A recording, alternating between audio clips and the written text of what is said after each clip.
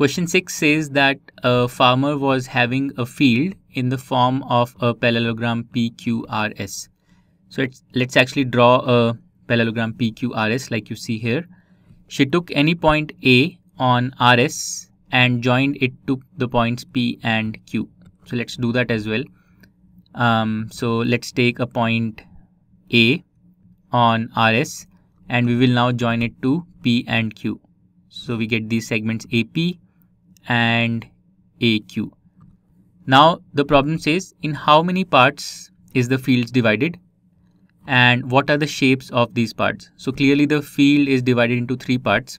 So we have this triangle PSA, we have this triangle PAQ, and we have this triangle QRA. So the field is divided into 3 parts. Now the question says the farmer wants to sow wheat and pulses in equal portions of the field separately. How should she do it?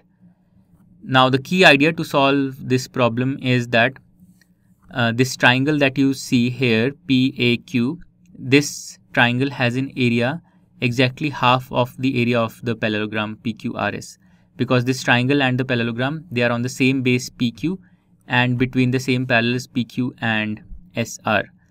So this triangle has an area which is half of the area of the parallelogram. So the remaining 2 triangles put together, this triangle and this triangle, they will also have a total area of half of the parallelogram. So let's write it out. So triangle PQA and the parallelogram PQRS, they are on the same base. The same base is PQ and they are between the same parallels, and the same parallels are PQ and SR, and this means that the area of triangle PQA is equal to half of the area of parallelogram PQRS, and this also means that the total area of the other 2 triangles, area of PAS and the area of QAR, this sum is also equal to half of the area of PQRS. So this basically means that if you want to divide the field into 2 parts of equal areas or 2 equal areas, then you take one area as this triangle PAQ and the other area as this triangle PAS and QAR put together.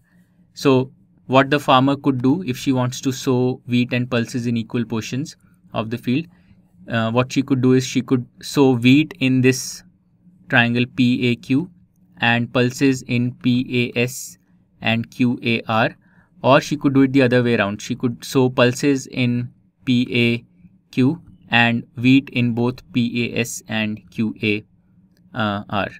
So both of these solutions will work for what the farmer wants to do. So this is the answer to question 6. To learn more about how QMath can help you crack school and board exams, explore QMath Leap, a live online classroom program run by highly experienced and committed teachers.